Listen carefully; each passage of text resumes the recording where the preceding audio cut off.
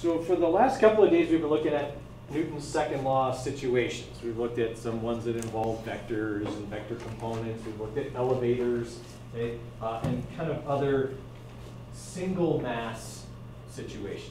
And most of the time, what we're going to deal with is single mass situations. This is what we call a system situation. It has multiple masses. What we have to understand about a multiple mass or system situation is that all parts of the system have the same acceleration. They may not have the same forces acting on them, but the whole system accelerates as a whole with the same magnitude. It's possible for the vectors to be different. Okay? For example, if I had a pulley, okay, and something hanging over the pulley, one part of the system will accelerate towards the pulley, and the other part of the system will fall and accelerate downwards. But their accelerations will be the same magnitude. No part of a system can accelerate at a different rate than the rest of it, or the system will break. Okay? I mean, if you're looking at this very simple system here, there's no way for the 10 kilogram and 20 kilogram system to accelerate, or parts to accelerate at different rates. Either the rope breaks or the 20 kilogram mass runs into the 1 kilogram mass. Right? Last time I checked, that doesn't happen. Okay? Now, granted, it was a while ago that I checked, but I'm pretty sure that that's still valid. Okay? Is it possible for the 20 kilogram mass to catch up to the 10 kilogram mass in a non-Newton's second law situation? It is. That's what causes like a semi-trailer to jackknife. Okay, if anyone's ever seen what that looks like. Okay, if the tractor, the truck stops suddenly, the trailer keeps going. It's actually a Newton's first law situation. The trailer keeps trying to follow its inertia, which is to keep moving forward at whatever speed it was being towed at, and it just tries to pass the truck. Okay, it pivots around the hitch and will come around and smash into the side of the truck, and it'll end up in the ditch. Okay?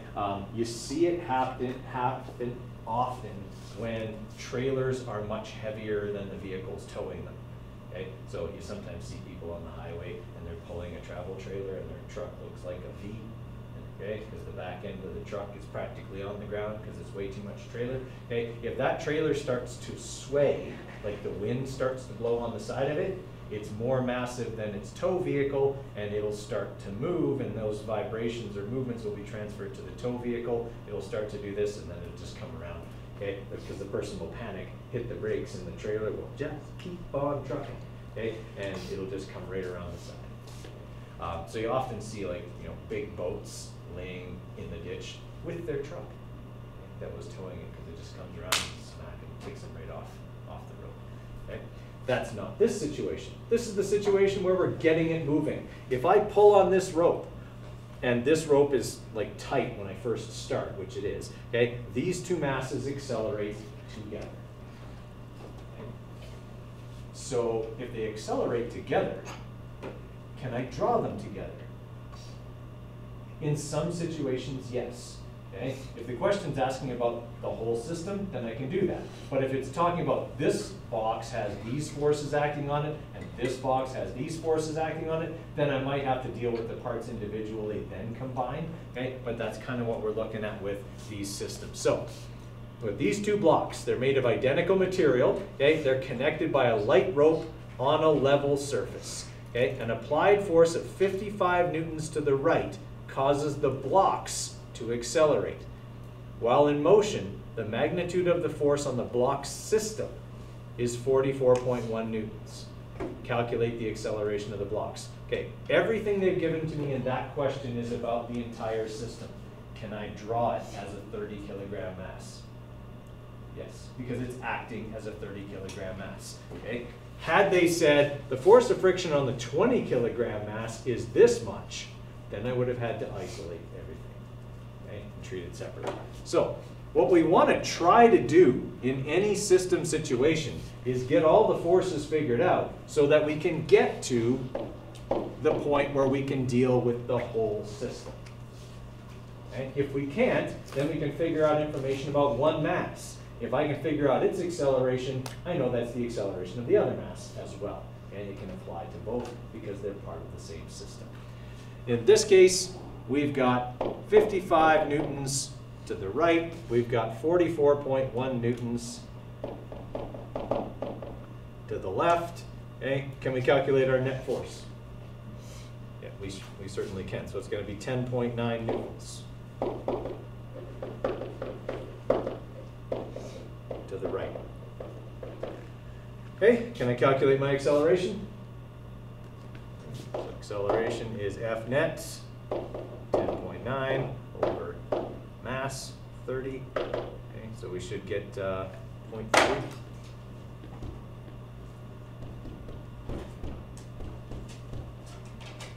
0.36 meters per second squared.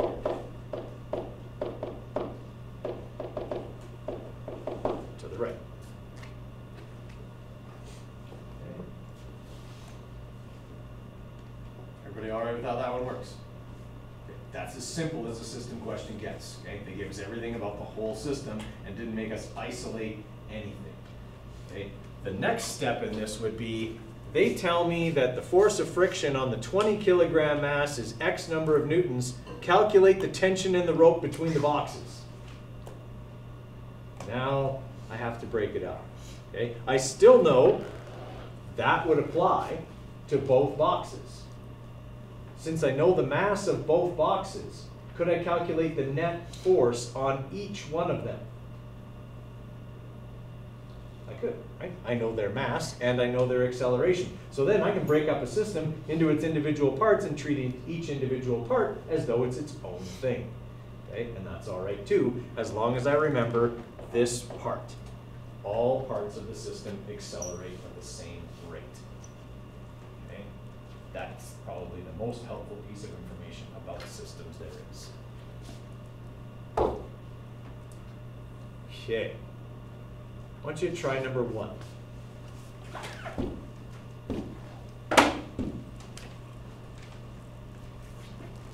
And I'll give you a few minutes on number 1, see how you do, and then we'll go through it together. So we've got 2 buckets, and they're filled with nails, and they're hung one above the other. Right? So we've got like the first bucket, and then the second bucket. Okay. Each bucket is 5 kilograms.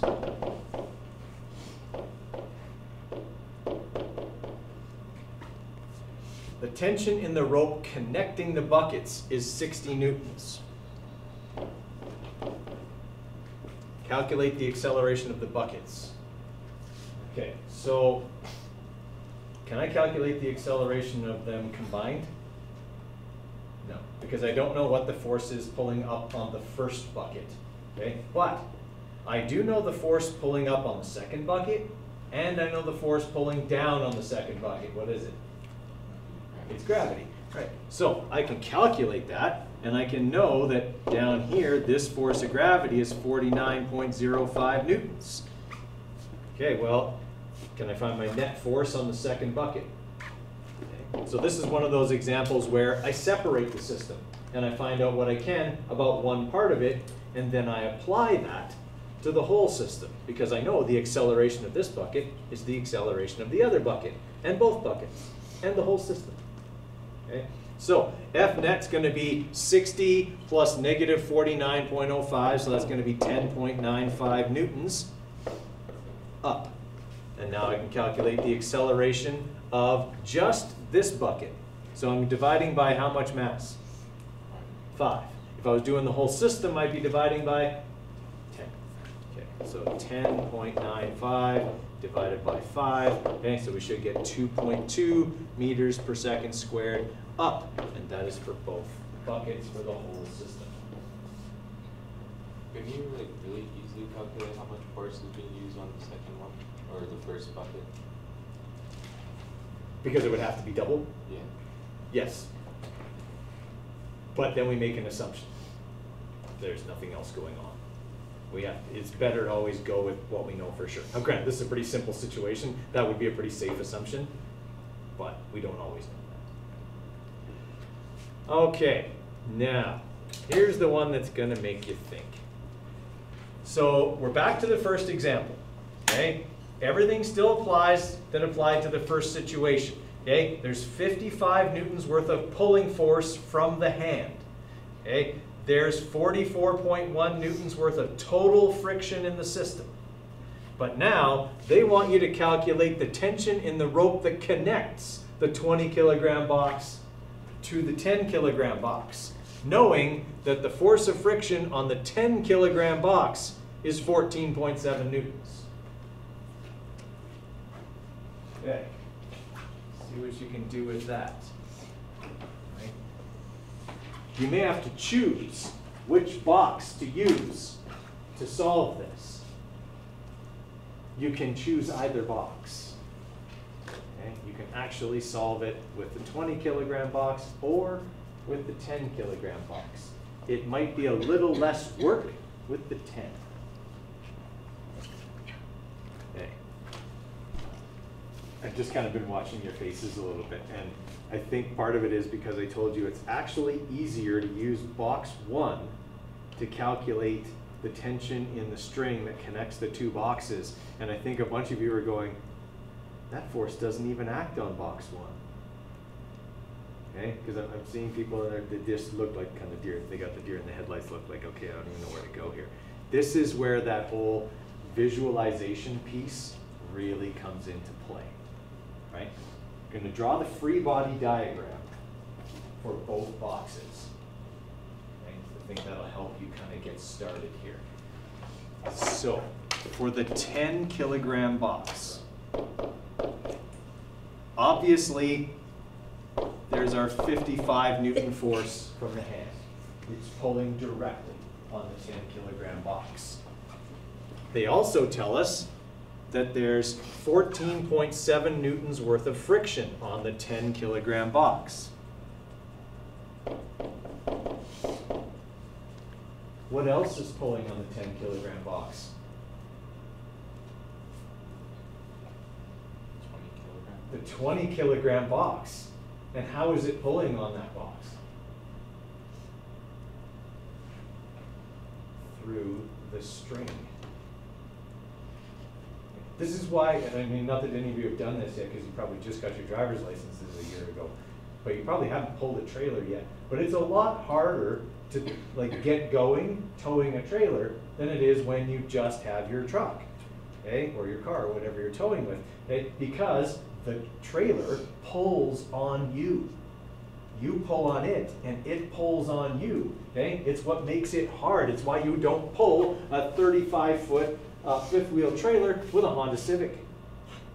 In addition to the fact I don't know where you put the hitch, but okay, like it just, you don't do it. It's not enough. There's not enough there. Okay, it's too much weight to pull with something that small. Okay, so whenever you're attached to something else, yes, you pull on it, but according to Newton's third law, it pulls on you in response. Every action has an equal and opposite reaction. So when I pull on, when the 10 kilogram box pulls on the 20 kilogram box, the 20 kilogram box pulls on the 10 kilogram box. So this is the force we're looking for. The force of tension in the string between the boxes. Okay. Now, remember the other thing that we have here. We know the acceleration of the boxes. We calculated it in the first question. 0.36 meters per second squared forwards. I'm going to give you a little bit more time, see if you can get it from there. We have to draw the other box.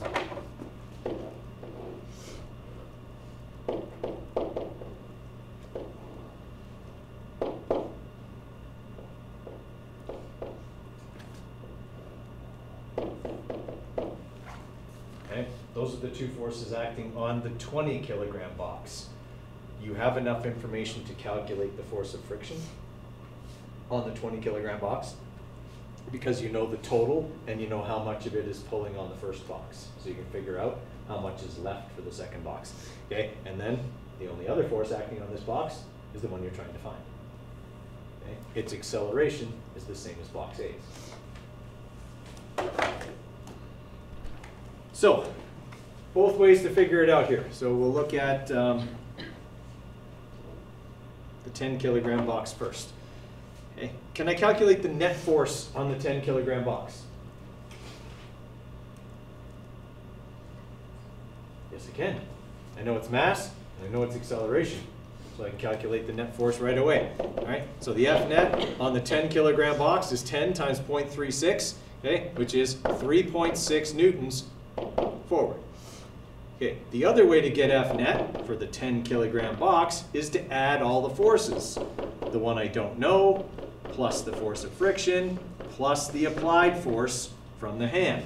So if I want to find the force tension, I know the other three, I just have to go F net minus the force of friction minus the applied force will equal the force of resistance in the string.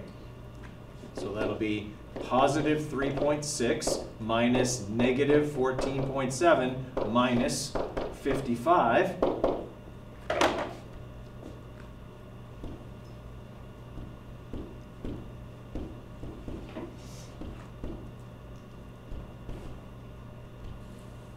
Okay, gives me negative 37 newtons, or 37 newtons backwards on the 10 kilogram mass. When I do this with the 20 kilogram mass, it's not going to be backwards, it's going to be forwards, because for the 20 kilogram mass, that force pulls forward. Tension actually pulls both ways. Okay, like if you're looking at it from the point of view of the rope or the cable is just being stretched. That's how tense the cable is. It only becomes a pulling force when you start looking at the perspective of what box. Okay? If I'm on this end pulling this way, it's that way for me. If I'm on the other end, it's the other way for me. Okay? So the fact that they didn't specify from which box we were looking at this from means that either answer would be acceptable. Right. Yeah. In a lot of cases, tension cannot have a vector unless it says, what is the force exerted by the rope on mass 20, on the 20 kilogram mass? And then it's not asking for tension, it's asking what's the rope doing to the 20 kilogram mass? It's pulling it forward with 36.7 newtons, or 37 newtons in this case. Does that make sense? So it's about wording. It's tricky. Okay? So if it asks for tension, you don't have to put a vector on it. But if it says what force is the rope pulling with on this mass, that's now a force. Okay? Now it's okay, it's this direction. All right, for the 20 kilogram mass, the first thing I have to do is calculate the force of friction. So I actually have to do an extra calculation, which is why I said it's easier to do it with the 10 kilogram mass, because you already have all the stuff.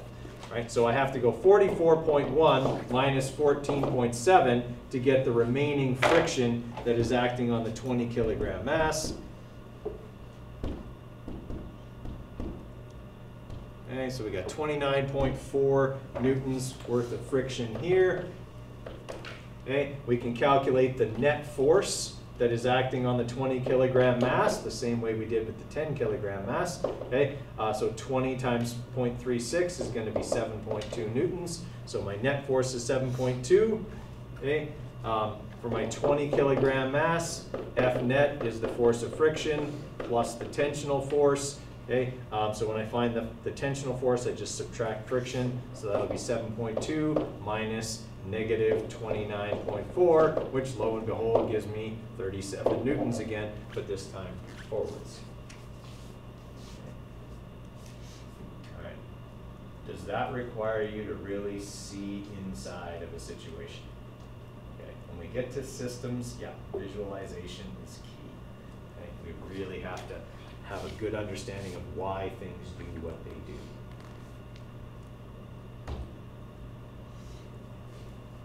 Pulleys a system. Give you a minute to write that one down, and we'll talk about what we do with pulleys.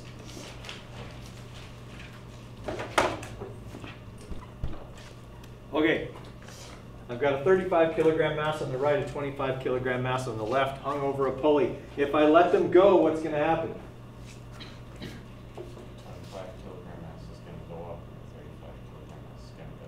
Exactly. Okay? The 35 kilogram mass will fall, the 25 kilogram mass will rise. Why?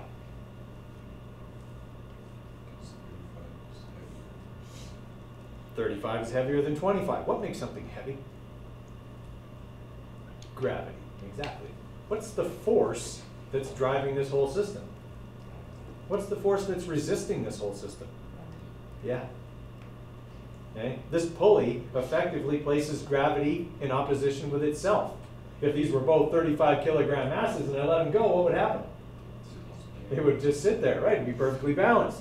Okay? There would be no unbalanced forces. There would be a Newton's first law situation and nothing would happen. They would both sit there. But because they're not balanced, okay, this force of gravity is bigger than this force of gravity. Okay, so if we're looking at what those forces of gravity are, so we got 343.35 newtons.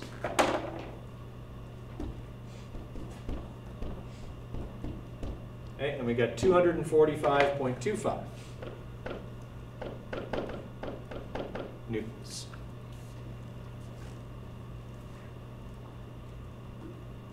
Can I simplify this diagram?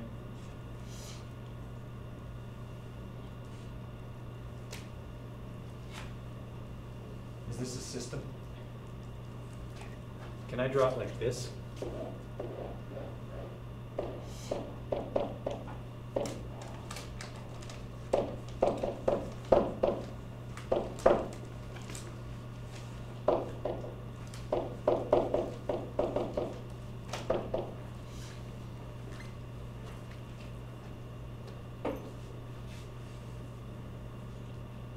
Isn't that effectively what's happening here? These two forces directly oppose each other and try to accelerate 60 kilograms worth of mass. Right? When this thing, when we let it go, the bigger mass falls, the smaller mass rises. But they do it at the same rate because one is pulling the other.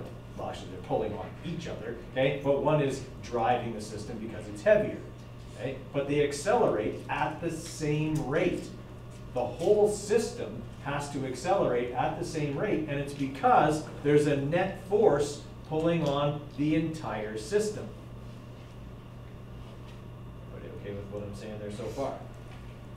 Okay, so I've got 35.35 newtons down. I've got 245.25 newtons down, but that's not really a good way to draw it because it's hard to visualize the two masses individually with the force of the other one acting on each other. So what I'm doing is I'm saying, here's the system. The system's being pulled one way by this much force and the other way by this much force, because that's really what's going on. Even though the other way is the same way, both down, okay? But it's opposing. Okay? When I let this go, does it fall at 9.81 meters per second squared?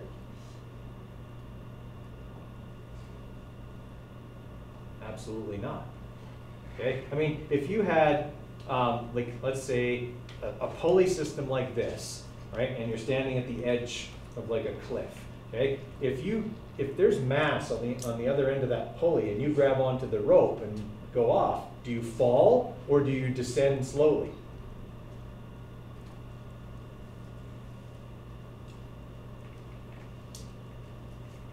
Well, I certainly would choose grabbing onto the rope over stepping off without grabbing the rope, because if I don't grab the rope, I'm going to fall at 9.81 meters per second squared. If I grab the rope, whatever mass is on the other side, its weight pulls against my weight, and I don't fall as fast. It's the whole purpose of a pulley. A pulley is basically just a lever. Okay? It's a force multiplier.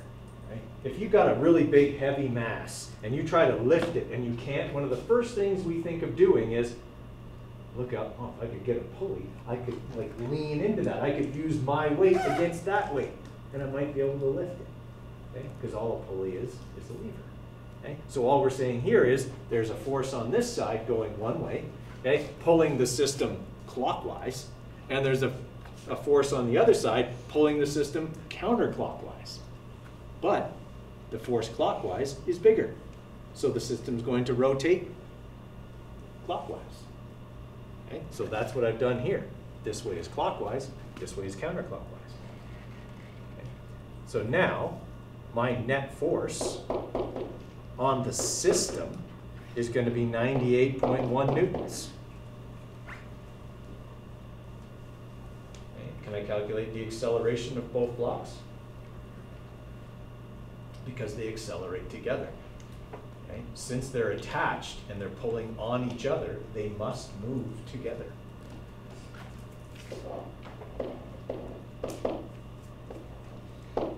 Okay, so I divide by the total mass. Okay, so 98.1 divided by 60. Okay, so this thing is going to accelerate at 1.635 or 1.6, because we only have two sig digs, 1.6 meters per second squared.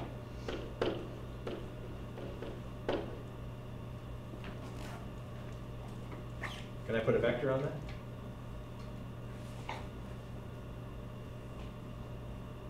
Can't. This is the acceleration of the system. The parts of the system accelerate at 1.6 meters per second squared. One of the parts accelerates downwards. The other part accelerates upwards. So if it says calculate the acceleration of the system, you can't put a vector on it unless they both go the same way. I would ask this question this way to see how many people I could trick, because that's what I'm like. I would say, calculate the acceleration of the 25 kilogram mass. What would a lot of people do in this step differently? Yeah, they'd use the 25 kilogram mass. And basically then they're saying, the only part of the only mass in this system is 25. Well, that's going to give me a lot different situation. Okay? Whenever I'm calculating the acceleration of the system, I have to use the entire mass of the system. Okay? There's lots of little tricks that go with systems that we have to remember. Okay, try that one. The fact that there are two pulleys changes nothing. Okay, it absolutely changes nothing. All it does is, change the direction. I guess it does change something. Okay, it changes the direction that pail C moves versus pail B. Okay. Yeah. So the table's frictionless. Okay, pail C is 6 kilograms. This one's 8 kilograms, and this is 20 kilograms. Okay. Calculate the magnitude of the acceleration of the system. I would have said calculate the acceleration of the tire. Because again, I'm a jerk. All right, give that one a try. So, what are the forces that are pulling this system? Gravity, yeah. And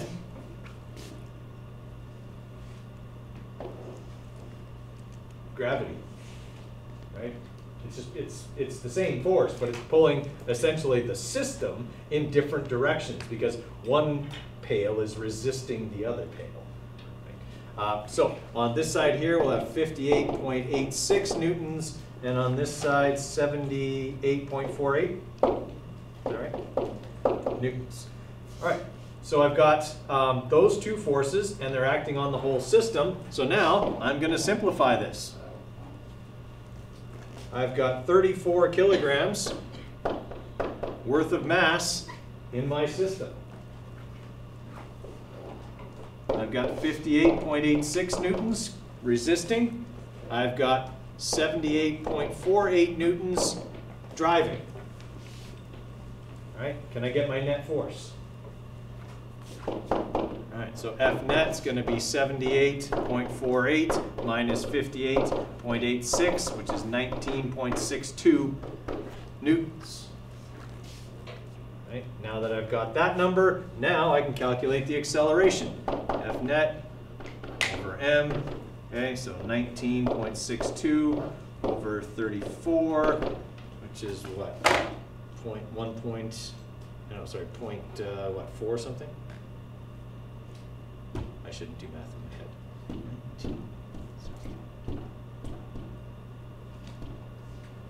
0.58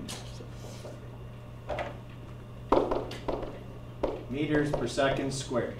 That's all I can put because it asks what's the acceleration, what's the magnitude of the system's acceleration. If it asks about the truck tire, I'd say to the left. Okay. Is it always still the same two steps? I still have to do vector sum of all forces, but that step gets trickier and trickier and trickier the more complex the question becomes, and F equals m times a, that never changes, okay? I'm either finding acceleration or I'm finding mass, okay? One or the other.